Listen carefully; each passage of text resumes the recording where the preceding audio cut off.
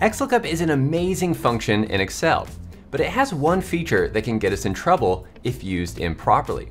So in this video, I'm going to explain what that feature is, along with some best practices and habits that you can adopt to stay out of trouble. So let's get to it. So to explain this common mistake with XLOOKUP, we're going to go ahead and write an XLOOKUP formula. And I should mention that I'll make this file available for free download, and I'll put a link in the description below where you can download it.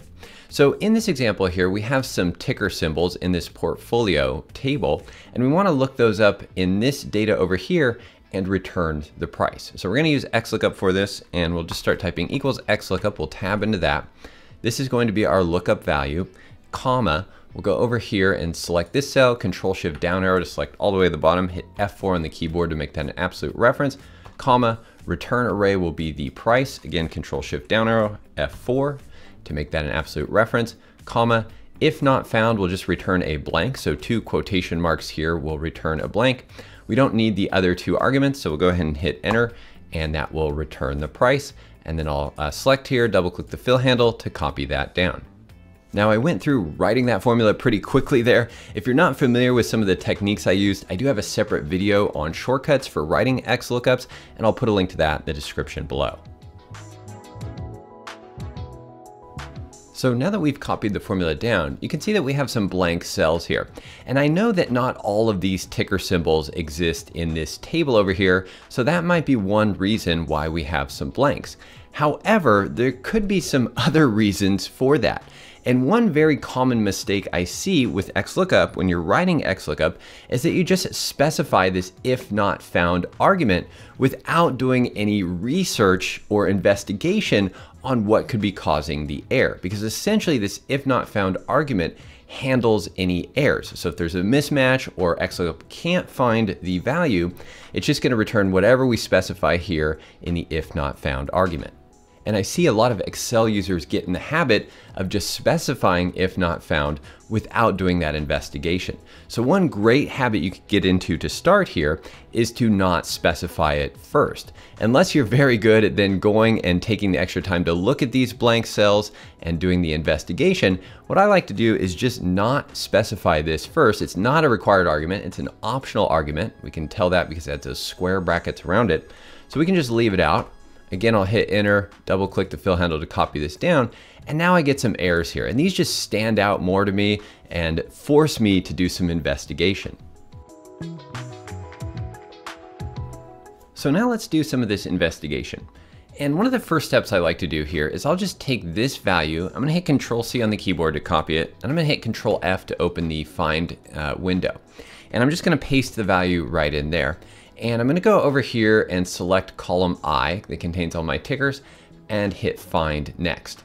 And as you can see, the value's here. Now the issue is that we have this asterisk at the end of it. So it's a mismatch. XLOOKUP's not finding this because XLOOKUP is looking for an exact match, and the value that we're looking up doesn't have that asterisk, or really space and then asterisk at the end of it. We can also see within our data here that we also have some with tickers with a space and a dash at the end.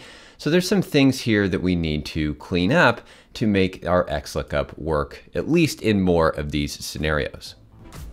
I just want to take a quick pause and say, if you're new to our channel, welcome to Excel Campus.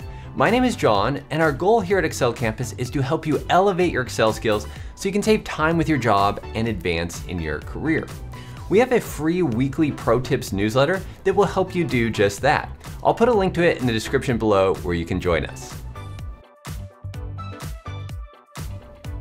As I scrolled up there, I also caught my eye that we have Netflix right here and Netflix right here, and there's a mismatch for some reason because we're returning an error. If we double click into this cell, we can see we have a space at the end.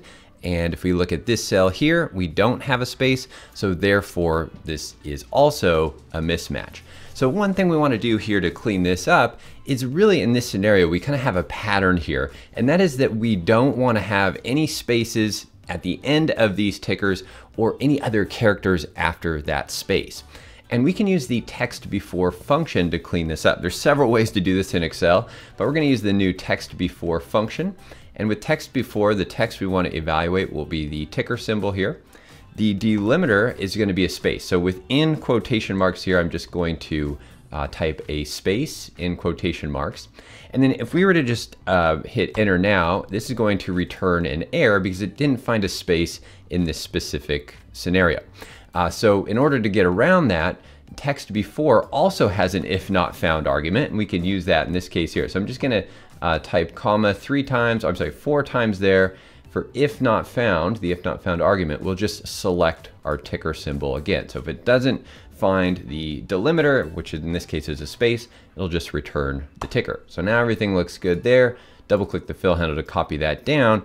And as you can see, if we go down here for PG, we no longer have the space dash. Same with this one here, no longer the space and asterisk. And for this, we can now take our XLOOKUP and point it to this column. Or what typically I like to do is just select this entire column, hit Control C, and then hit Control Shift V to paste values over this existing column with our new cleaned up data. And of course, depending on your data, there might be multiple steps you need to do here to do this investigation work and clean it up. As you can see, if we kind of scroll over here through our portfolio, we still have this one error. So we might just want to kind of gut check this. Again, Control C, Control F, Control V to paste it in here. We'll go over here to column I, do a find next. Couldn't find anything there, so it doesn't look like there are any matches within this data there. And so we can go ahead and say close. And one other thing, quick thing to check here is in your options, you can make sure match entire cell contents is unchecked. Therefore, if there's a space at the beginning or something at the beginning of this, you just want to make sure that's unchecked there. So find what will look within the text or the contains type search. But since it's not found, we can go ahead and close this down. And now at this point, I will add the error handling to the XLOOKUP. So after we've done the investigation, we can go back here to if not found.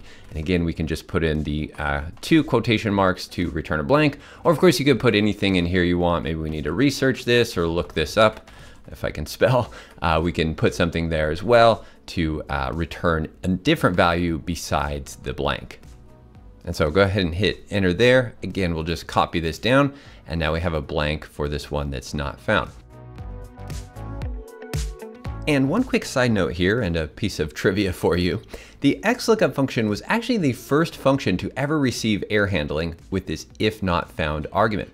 Of course, before this, if you remember back, if we were using VLOOKUP or index match or really any other formula, if we wanted to add some error handling, we would need to use the if error function and kind of wrap that around our formula that was returning any errors. So XLOOKUP allows us to not have to wrap the function in if error anymore, which is really nice because it cleans up the formula and allows us to add that error handling inside the function.